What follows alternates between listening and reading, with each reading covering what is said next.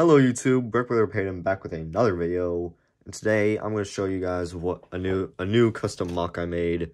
This is a World War II Pacific Theater SBD Dauntless dive bomber. You might recognize it because it looks a lot like the Corsair I made a couple of videos back. And I tell you this, I had to crush the Corsair to use the pieces to build this. So basically, some of the stuff like the underbelly is still the same. It's still white. Whoops, that fell off. But yeah, I just extended the thing, added a gunner seat, moved the cockpit up a little further, fixed the wings, and yeah, made it a little bigger. But yeah, this is what came out. I'll go like a front to back review of the ship if you guys want. I might talk a little bit at the end of the video because I might say some stuff that I got plans coming up.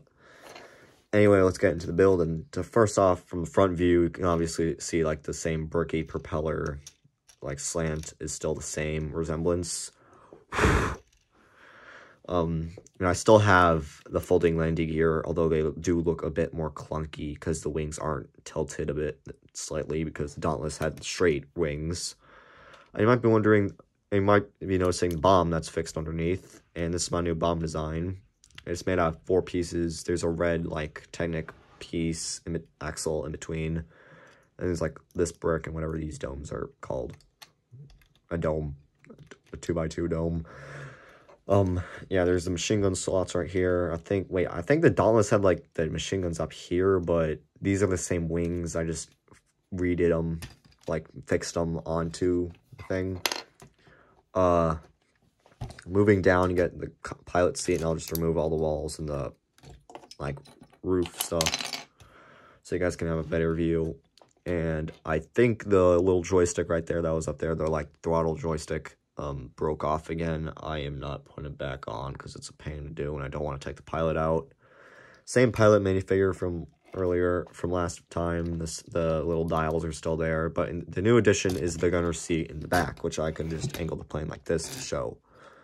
For the gunner, I have the guy from the Pacific base mock, RIP, rest in pieces.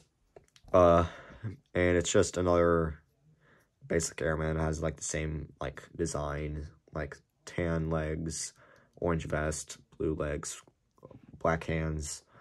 And yeah, but I couldn't get my hands on any more goggle pieces because this is actually I had to pull off of a minifigure I got from like one of those blind poly bags way back when. I haven't got one of those in forever. But yeah, you can put him in the back, give him like a Star Wars blaster machine gun, and like clip it in his hand, and like boom, you got a rear turret gunner. I'm not fixing it onto his hand because that's just a pain to do. But yeah, and if anyone tells me in the comments the rear turret is bad because they had a fixed double barrel Browning machine gun in the back. And to that I say, now that I think of it, I could have just taken the Browning off my Jeep, so I'm just going to do that right now. Quick little mod session. Insert elevator music. Head first. Put that stand in there. Put that out of the way. I could just take this and add it to the back, but I think it would be like way too clunky because the tail would be in the way. And on aircraft, the barrel was actually shortened to about half the length. And I don't have any of those. This is the only Browning I have, so I might just put that back on the Jeep. Here you go, man. I'm gonna clean up that up later. But for now, I'm just doing this. And if they want a fixed gun, obviously that person, whoever says that, no one's probably gonna say that because I barely get any comments. If anyone says that, they have never tried to put a gun, like a mounted gun in the back. So I went through dozens, I repeat, dozens of trials, and none succeeded because they never fit, they were too clunky, or the design was just too bad.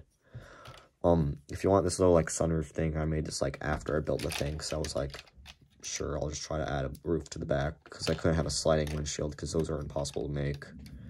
You just lean forward, my guy. Put it in there and just fit it right there. The tails is still the same, it's just a little taller. I got rid of like some of the stuff in the back. The thing still moves and wiggles.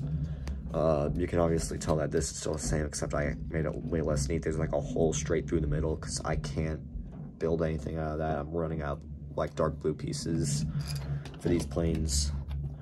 But yeah, like, that's the build so far. I know this is going to be another short video. I try to make my videos longer by talking a lot. I'm going to make this video longer by talking a lot. So if you want, you can just exit the video now, or you can stick around for the announcement I'm going to make. And because I made this thing, the Dauntless, I'm thinking about making a Lego aircraft carrier.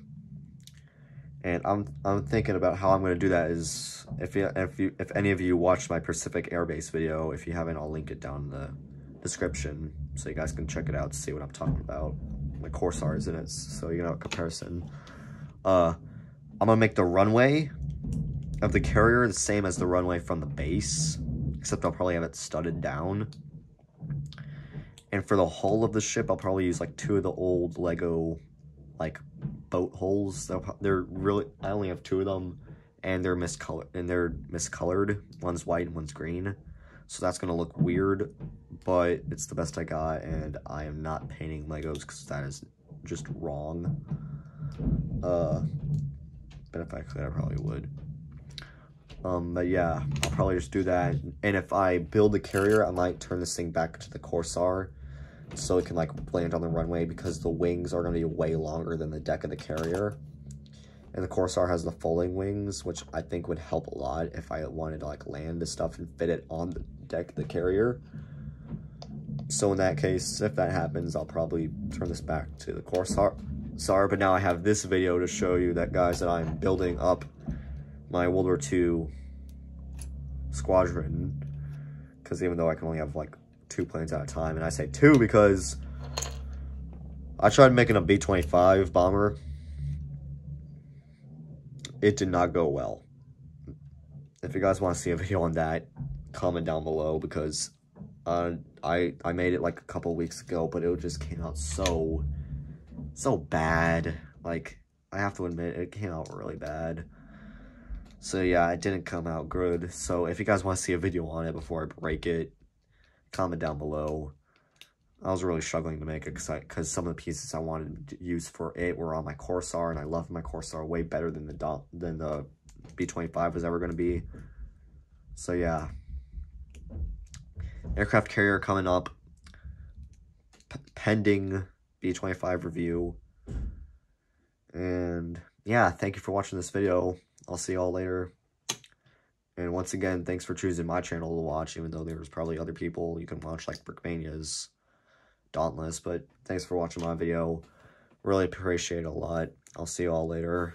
This is Brickplayer Payton, and I'll see you next time.